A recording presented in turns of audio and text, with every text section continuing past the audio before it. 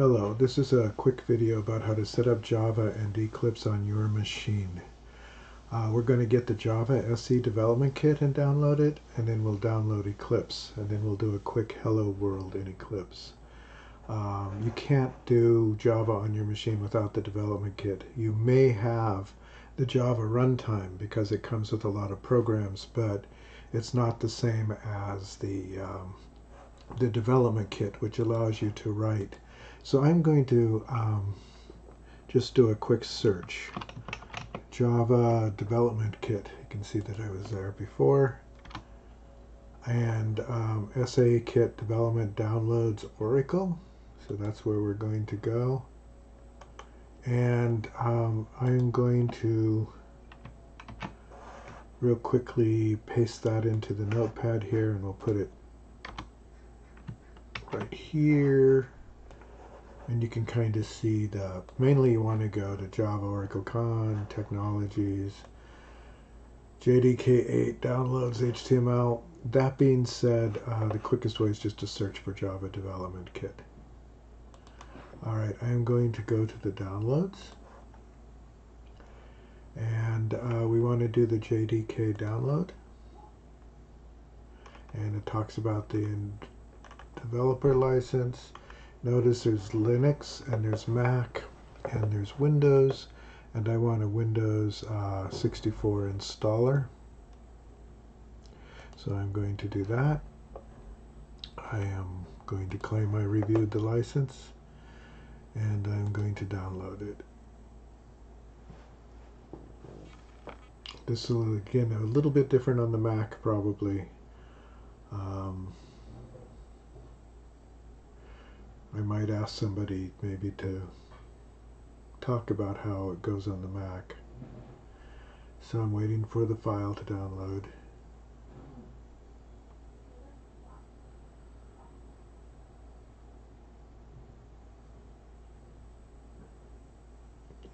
It's fairly large, but it's not taking, we've got 25 seconds left.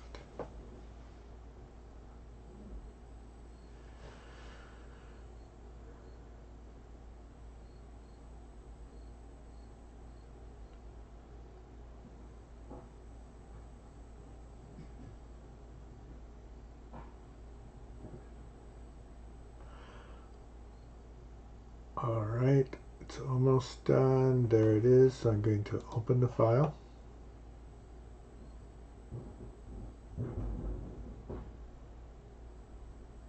I'm going to say yes. If you do not say yes, it will not install. It should pop up an installer. And I'm going to do next. Gives you the path. I'm not going to change that path. I'm going to do next. It's going to install. Hopefully it won't take too long.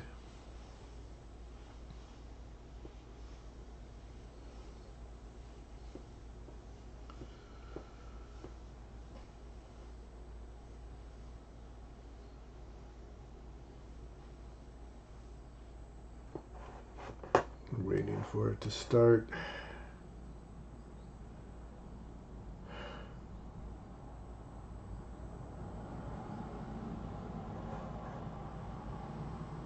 There it goes.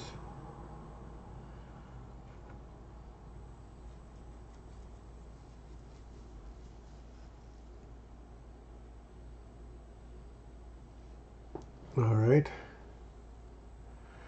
So it has, you can get some tutorials, development guides, and etc. But I'm just going to close that. And now I am going to just do a quick search for Eclipse IDE.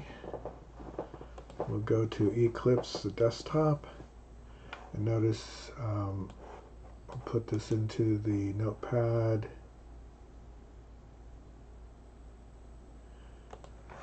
Just make it bigger, but again, you can just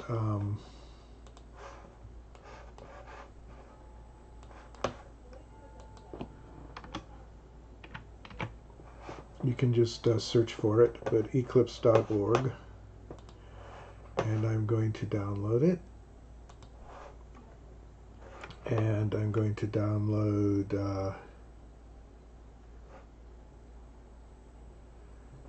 okay, so I'm going to download here.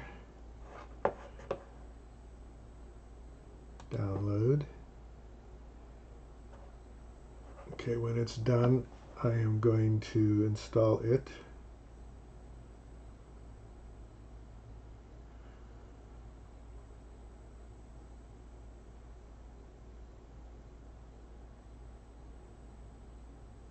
And again, you have to have the Java before you do Eclipse. Eclipse won't work without the Java.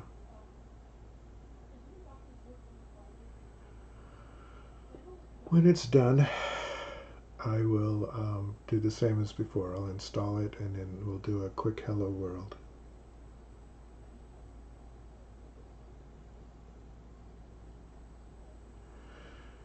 In case you're wondering, I just recently wiped my machine so that everything was off of it and it was all new.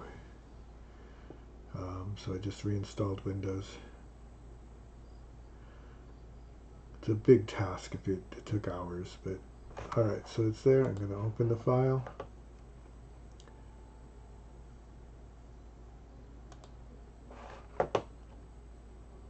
Eclipse installer. One of the things you might notice, it doesn't ask you for permission, and that's partially because the Eclipse installer doesn't write to the registry in Windows, so it doesn't require so we want it for Java developers. Notice you can do PHP and other developers, but we just want Java developers. And we want to install. Again, I would let the defaults be the case.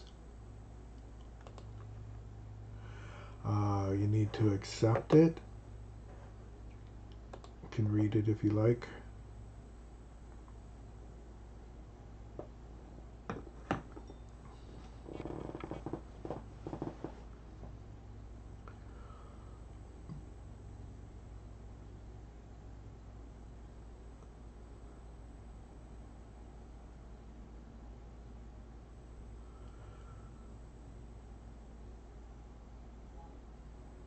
It always takes a minute.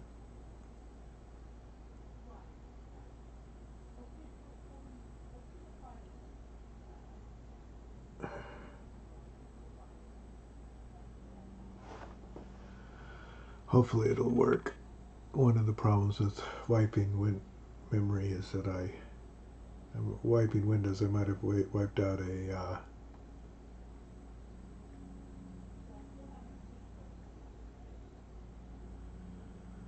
component.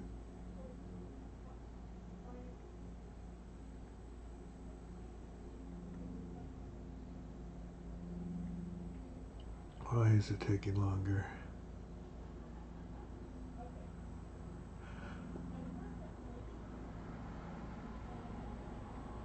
I think it's my connection.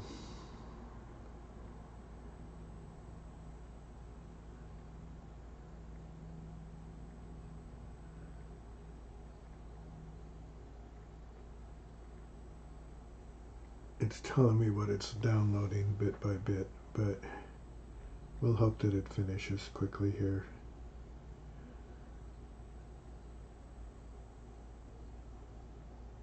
I might pause it so you don't have to watch all of it.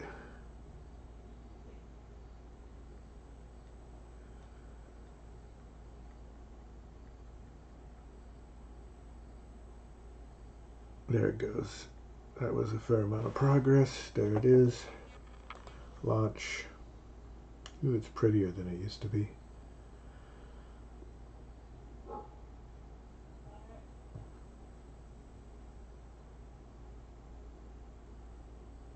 Alright, this is where your files will go. It's going to create a folder under your username called Eclipse Workspace, and I'm going to let that be the correct place.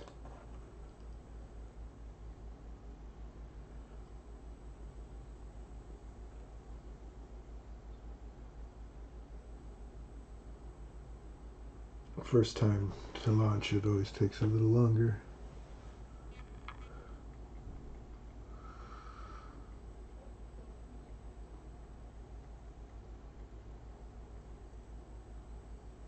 Here we go. And so it gives you a bunch of things here. Create a new Java application, Java project, import existing project, tells you what's new, overview. What I want to do is basically get into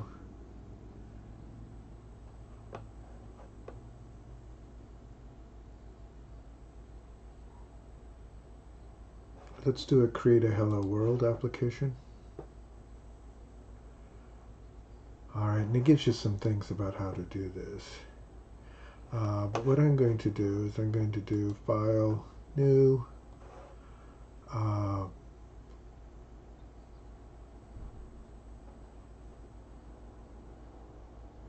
going to do a new class, I think.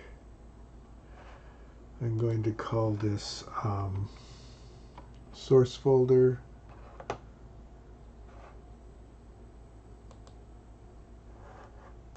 Maybe I need to create a new project first.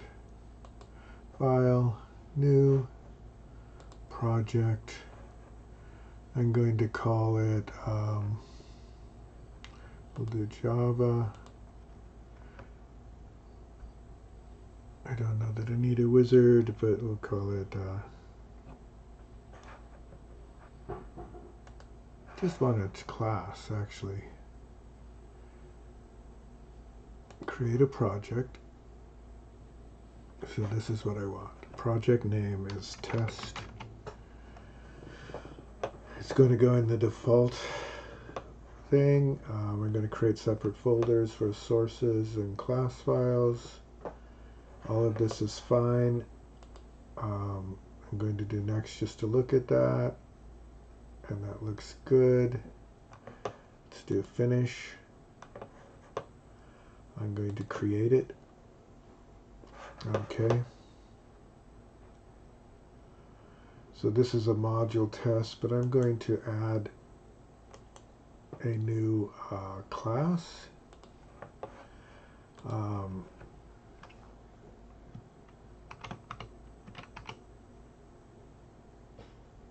So the package will be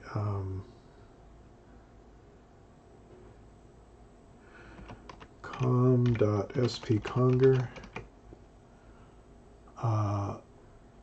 So just giving it a name.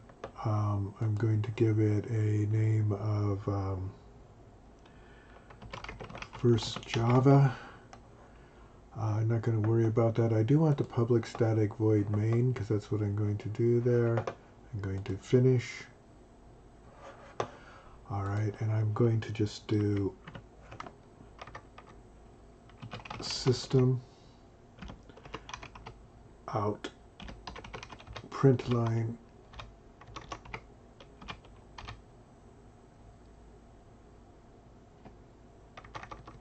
I'm sure there's a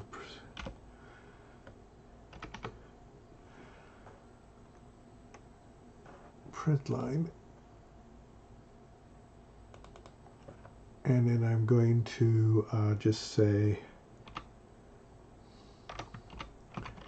hello world.